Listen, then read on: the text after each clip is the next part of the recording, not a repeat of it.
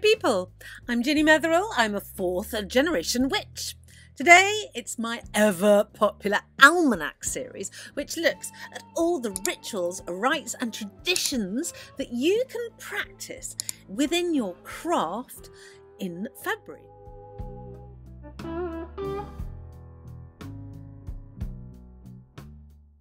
So as with all these videos, I'm going to start with a general overview of the trends that happen throughout February, and then we'll move on to the nitty-gritty daily witchcraft that you can do on what day and when. So with that said, let's move straight on to the overview for February. I'm sure that you're all aware February is very much about love.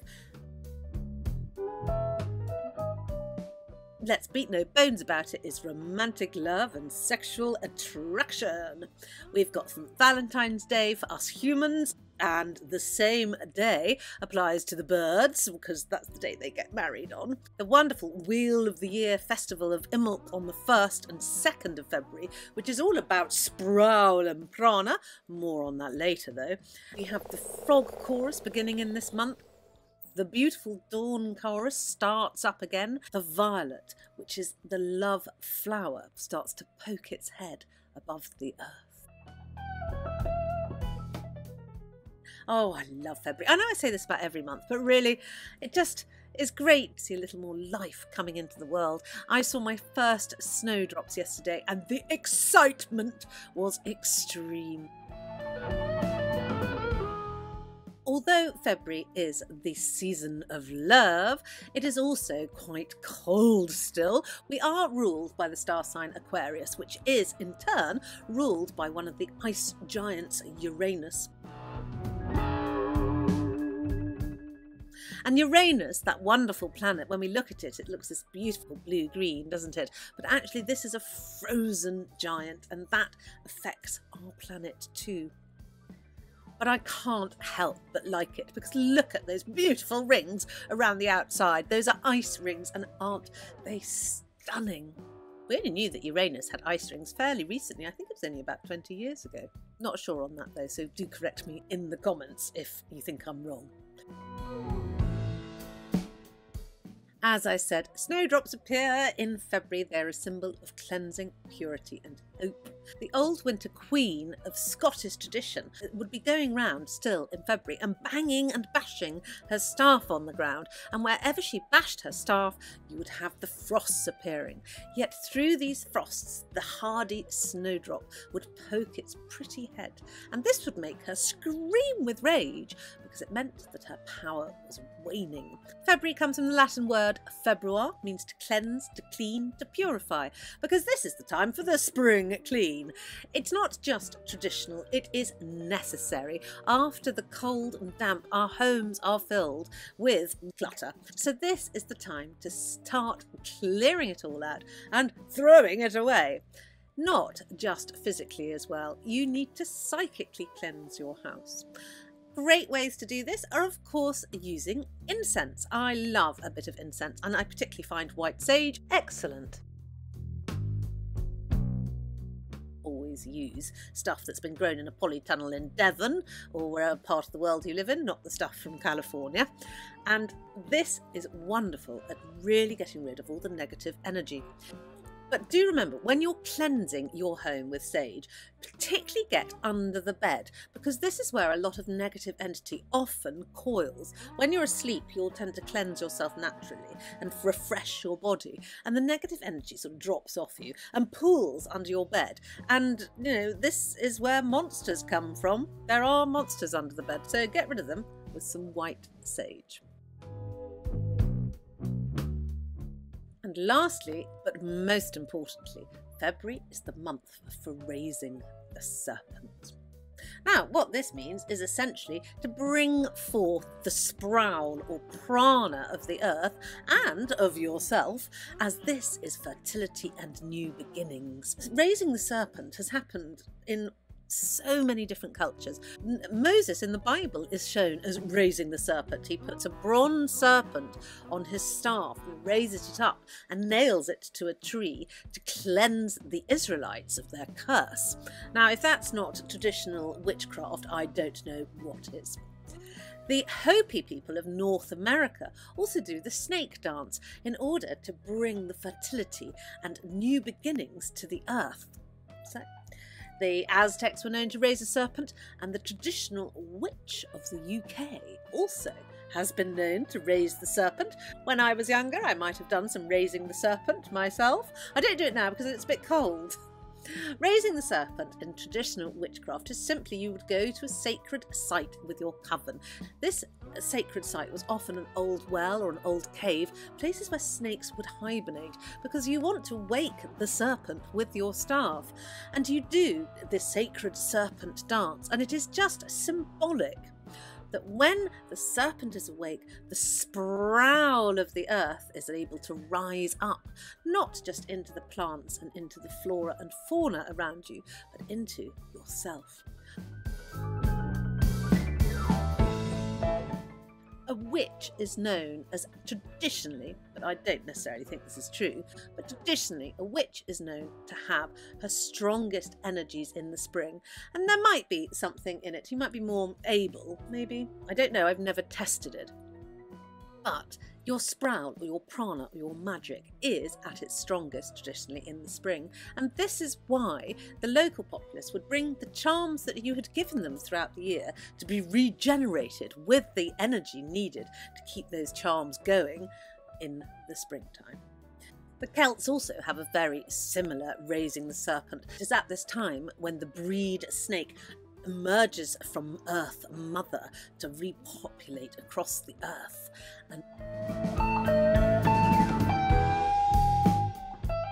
And a wheel of candles would be placed upon the head of the chief initiator of the ritual to symbolise the light that is coming. They do say that the American Groundhog Day is part of this raising of the serpent, but maybe it is, maybe it isn't, I don't know. So that is my overview of February, and a lovely overview it was too. Now let's get into the nitty-gritty detail of the days, and of course we have to start with the 1st of February, which is the beginning of the Wheel of the Year Festival of Imbolc, which is the brilliant festival celebrating the start of spring. Now, I'm not going to say too much about Imbolc here because I've done such a good video of it, which I will put up here for you, so do go and click on that and watch it after you've watched this one, of course, and it tells you all about Imbolc. The Feast of Imbolc starts on the 1st of February at sunset and finishes on the 2nd of February at sunset, so it's a sort of almost a 2-day festival. It is a feast of dairy, and so one of the easiest ways to celebrate Imbolc is to just drink and eat some dairy products. Have a butter board, which I do mention in my Imbolc video, and everyone was like, what the hell is a butter board? Very trendy on TikTok at the moment. Have a look there. It is quite fascinatingly strange.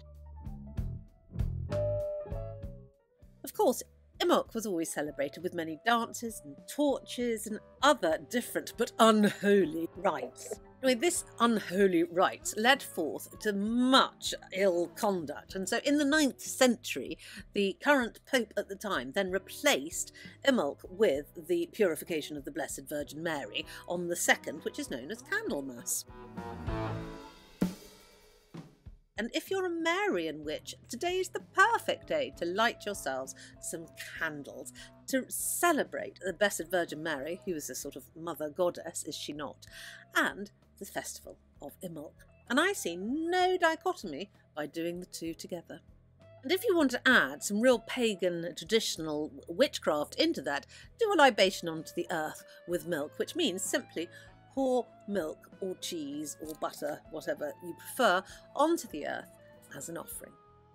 The 5th of February is the date of the full moon. And the full moon is in Leo. Leo is incredibly energetic, and it is a full moon full of hope and energy.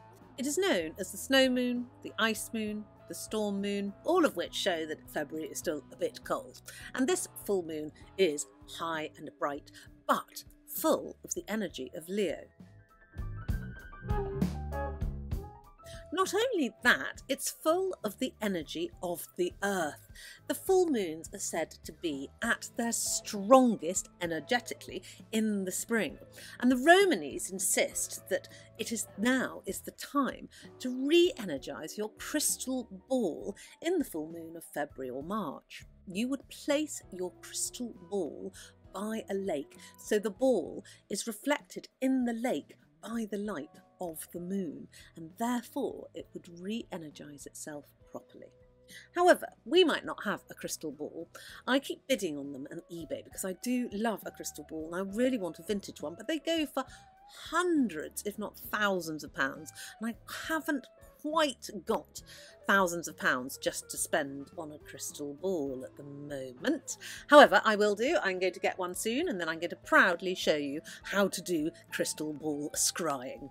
However, if, like me, you haven't got a crystal ball, the 5th is still a great day to re-energise your crystals.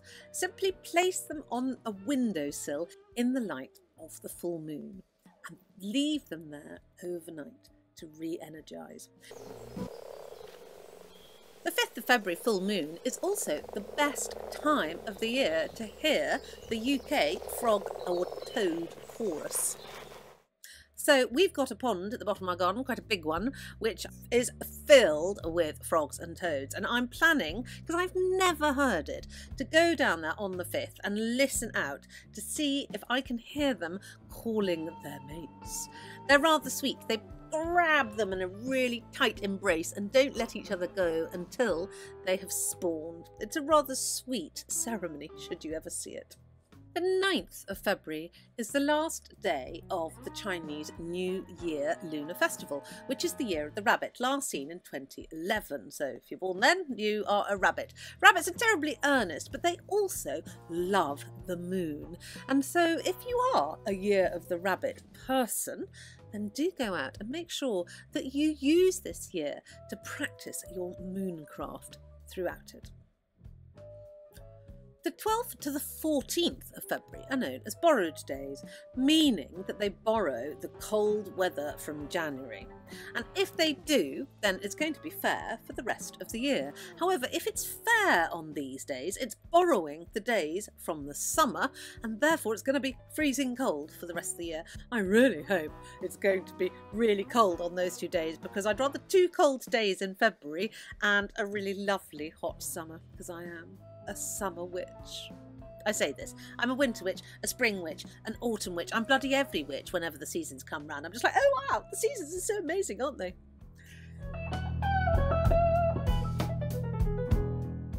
If you have a cat in February, do pay attention to what the cat is doing. There is a traditional saying that goes, if a cat lies in the sun in February, she will creep behind the stove in March. Meaning if it's warm in February, it'll be bloody cold in March, so watch out and watch your cats. The 14th of February is of course St. Valentine's Day, and we all know this as the day for lovers. However, it is also the day that the birds get married. Isn't that sweet? It is said that they choose and marry their partners on these days, and from this day onwards, it is when they start to build their homes together. Now, for all those people who don't have a partner on Valentine's Day, there is a lot that you can carry out, a lot of rites and rituals that you can carry out to make you dream of your partner or make you have a partner come to you. So, the Romany gypsies believe that if you place a bay leaf under your pillow on the 14th of February, you will dream of your future lover, and they will come quite soon, it is said. Likewise, a posy of violets, if picked on Valentine's Day and placed in a jar by your bedside table, will help you bring soft and refreshing sleep and dreams of your future partner.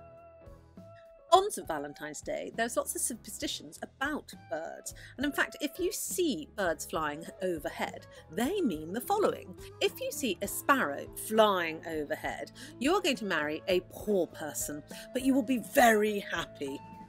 If a robin flies over your head on Valentine's Day, you're going to marry a sailor. If you see a goldfinch flying overhead, you will marry a rich man. There's lots of superstitions, and so I'm going to put them here for you so that you can have a look and see which bird you'd like to have flying over your head on Valentine's Day. The 20th of February is the night of the new moon. Astrologers believe that new moons are a time of quiet contemplation before the time of growth and change. Each new moon has its own energy depending on what sign it appears in, and this new moon is in the sign of Pisces. The new moon in Pisces is said to rule our intuition, innovation and psychic capabilities, so now is a great time to study and enhance your spirit mediumship and improve them.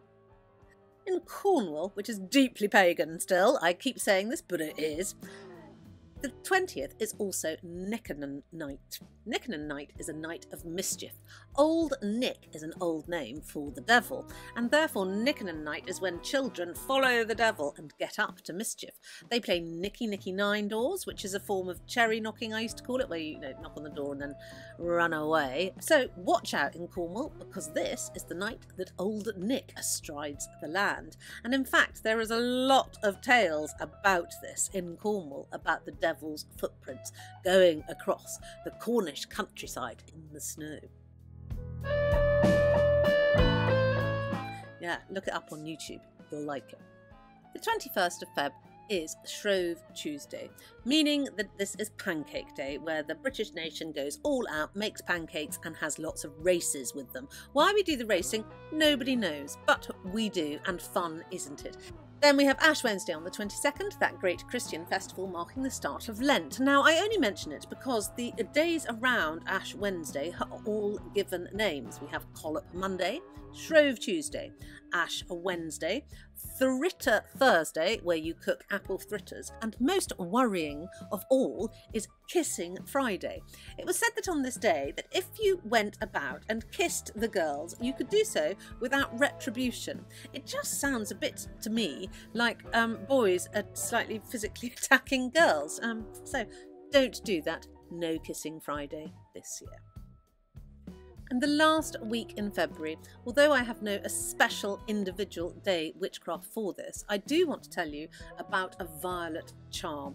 Violets are those beautiful purple flowers that smell so sweet and glorious, and they'll be poking their heads up at this time.